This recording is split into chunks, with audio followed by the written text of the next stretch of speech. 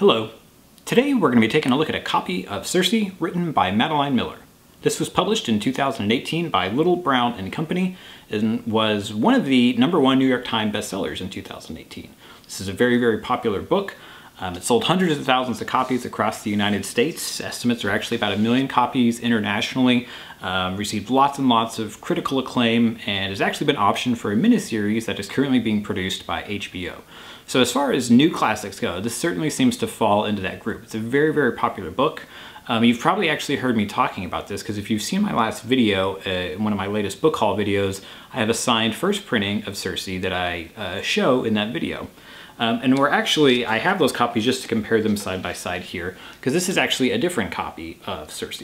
Now these copies at first glance look very, very similar. One of them is a signed first printing, which we looked at in my last video, and this is actually a later printing. This is a 21st printing of the book. Now, you know as a book collector that I probably wouldn't just collect a 21st copy, a later printing like this, unless there was good reason for it. And these copies, as you can see, they're pretty much identical, but where the differences change is actually on the front of the earlier dust jackets. They talk about that it's by the New York Times best-selling author of The Song of Achilles. And then they clarify in the later printings, they replace that snippet and just say that it's a #1 New York Times bestseller. So otherwise, the dust jackets are pretty much exactly the same, but technically this is a different copy of the book. And I wanted to talk about this one because this is actually an annotated copy of the book. Now, if you're not familiar with some of the terminology and what an annotated copy actually means, I'll just give a very quick high-level explanation of what some of these signatures and what that means. So a signed copy is usually a reference to a flat signed copy, meaning that the author is signed either on the title page or somewhere else on the book, just their signature. An inscribed copy would be where they have signed it, and there's also some sort of personal note from the author, meaning, you know, to John with all of my best wishes from the author.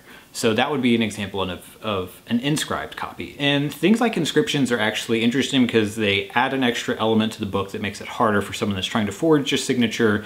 They add a more personal note. So generally, things like inscriptions do enhance the value. Similarly, you also could have what they would call a lined copy, which would generally mean that they've signed the book, but they've also taken generally the first line of the book or their favorite line from the book and put it somewhere early into the book, like on the title page. So again, things like that add an interesting element to it and make books more collectible. A annotated copy, though, means that the author has gone through by hand throughout the book and actually made annotations, usually in the margins of the book, talking about elements within the story that stood out to them, things that they liked, things that they didn't like, maybe something they'd change. Just give some interesting references to that.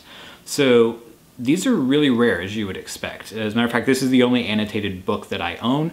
If you're looking to buy annotated copies of popular books, you're probably not going to find them for sale. Generally speaking, you really only see an annotated copy.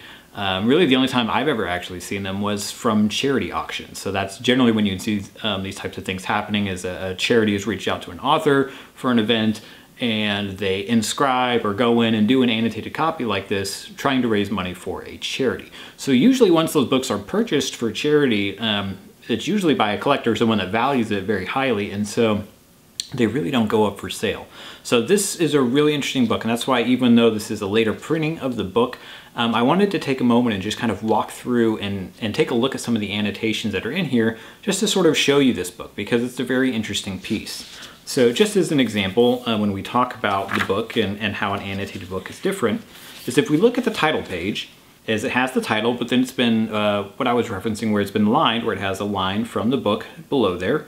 And then below there you can see an inscription where the book has been inscribed, coincidentally to me. And then if you turn the page to the dedication page, you can now see that the author has added in a note sort of clarifying some of the Greek behind this and sort of what it means to her in that dedication. So really interesting and sort of a very personal insight to it. And you know, the book isn't filled from page to page with tons and tons of notes, but as you go through and look at some of these, and as I'm doing close-ups, I'll try to show some snapshots of some of these, because there's a lot of interesting references in it. Some of them are talking about her background as a teacher and how that influenced things. ways that she was inspired as she read it by mythology and ancient history. There's a lot of historical references and notes that are in here. Again, there's about 50 or 60 annotations throughout the book. Generally speaking, these are in the margins of most of these pieces. There's some interesting references to a line that the producers from HBO actually used when they were pitching to her, trying to buy the rights to the book to be able to produce the miniseries. So that's a really interesting and funny snippet that's in there. There's just a lot of really cool, interesting elements to this. I'm not going to cover them all in more detail, but I am going to try to show just a couple of these in the video. And, you know, one that really stood out that I thought was hilarious is, you know, almost 200 pages in, she actually notates and shows a line that was originally the first line in the book, and she liked it and ended up keeping it, but it didn't actually end up getting used till almost 200 pages into the book. So I really enjoyed going through this book, and I've gone through it a couple times, very, very gently as you'd expect. But it's really like reading a book and having the author sort of sitting there talking to you and sort of explaining some of their insights as, you know, as they were writing the book. So it's a very personal read through. And I can't tell you how happy and lucky I am to have a copy like this. Not only annotated, but again, like I said, this particular copy has been annotated for me. And if you're wondering how I got the copy, it's pretty much exactly what I said. There was a charity event a few months back for this particular book where she had offered to annotate a copy, raising funds for some charity, and I happened to win that auction. So that's how I got the copy. She was emailing me, letting me know where she was at. It took her a couple months to go in and do it.